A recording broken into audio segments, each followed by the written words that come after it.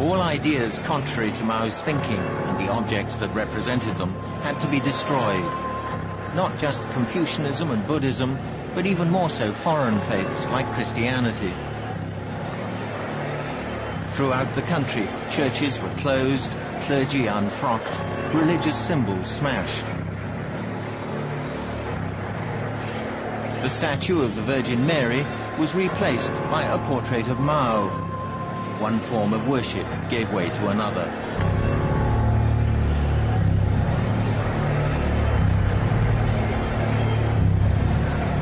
The physical destruction wrought by the Red Guards was unparalleled even in China's long history.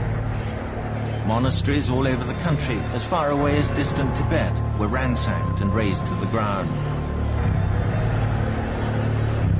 The most important sites, like the Forbidden City, were protected on the orders of Zhou Enlai. But elsewhere, Mao's stormtroops had free rein.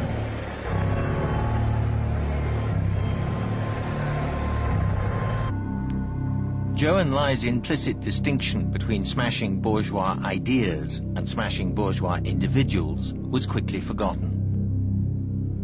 Over the next few weeks, tens of thousands of people in Beijing were harangued and severely beaten. Many hundreds died.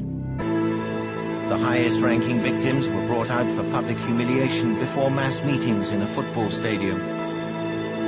They wore placards around their necks with their names crossed out, like common criminals awaiting execution.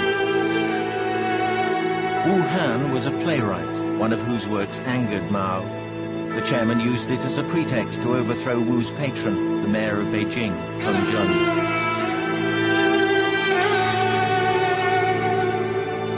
The purge he'd set in motion would eventually claim other victims, still higher in the chain of command. Meanwhile, Peng and his colleagues were left to twist in the wind.